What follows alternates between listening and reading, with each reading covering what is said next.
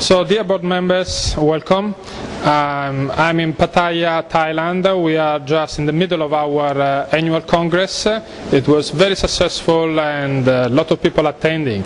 I'm just out of the board session who elected me or confirmed me as a new president, so I would like to give my regards and welcome to all of you.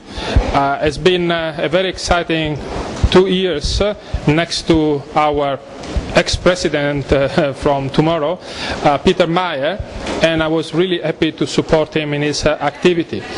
He was able to move our society out of big problems, and now we are a healthy society, so we have to thank Peter for what he has done. Regarding the future, the next appointment we have is our regional meeting in São Paulo, Brazil, in September, in the middle of September, as well as next year in May there will be an exciting annual meeting in Sydney, Australia. So obviously I invite all of you to attend our incoming meetings, the regional and especially the annual meeting in Australia. From the technical point of view, I would like to tell you that we are hardly working, and it will be my mission for the next 2 years to bring the society more efficient than even now.